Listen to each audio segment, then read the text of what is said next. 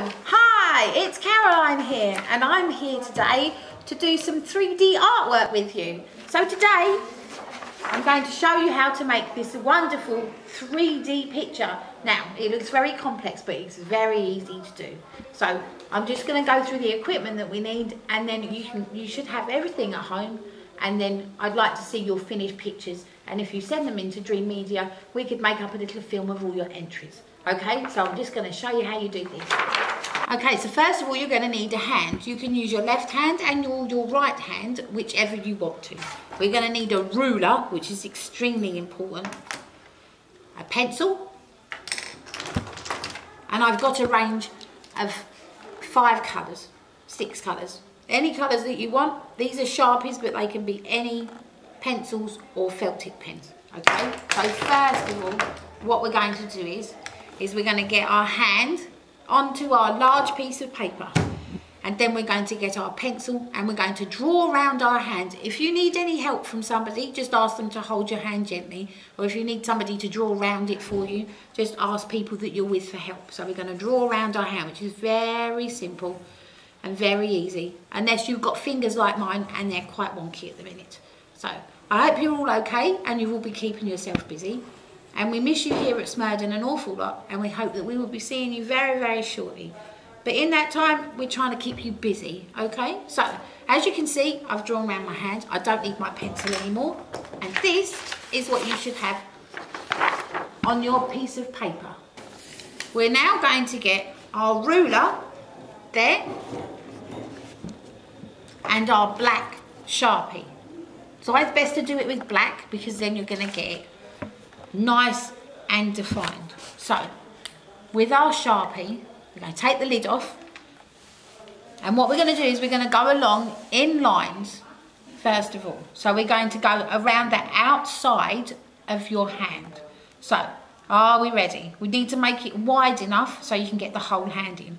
So we're going to draw lines along and stop there, and a line there and stop there, and move up the ruler. Now when you move up the ruler, try and do it to the length of the centimetre. So again, we're going along and we're stopping, and then we start the line again there at the end, and again. So we're using this measure up and down, okay? And we're going again. If you can see what I'm doing, so we're going to go along to the hand, stopping at that hand, and then we're going to the side of the thumb. Okay, so as you can see on the paper, we've got our pencil hand that we drew around originally, and then we've got lines only going up to the edge. Can you see the way that the hand is defined? Okay, so this could be tricky, so you can ask people to help you at home. So what I like to do is turn the page sideways. So what we need to do is, where you see you've got your hand, we need to do a curved line. Okay, so I'm just going to demonstrate. So we're going to go on a curve. So going up, and we're going to join up the line there. Okay, so from the point that you stopped by the side of the hand to the point where you started again. And the same again, try and keep the same curve. It doesn't matter if it's not perfect, because it will just add to the individuality of the piece of art. Work your way up the hand. Okay, so as you can see, that's what we've left. So we've got our straight lines that we did first, and then the second bit are your curves. If you can see, most probably, it looks like there is a hand there. But follow the lines with your colours. I'm just doing this quick for time, okay? But you need to make sure all the white's covered. You need to be careful with the surface that's underneath, because it can leak through the paper. So there's my first line done. Okay, so I'm just tidying this one up, and this is one I did earlier today, just as a tester. So this is what it should look like.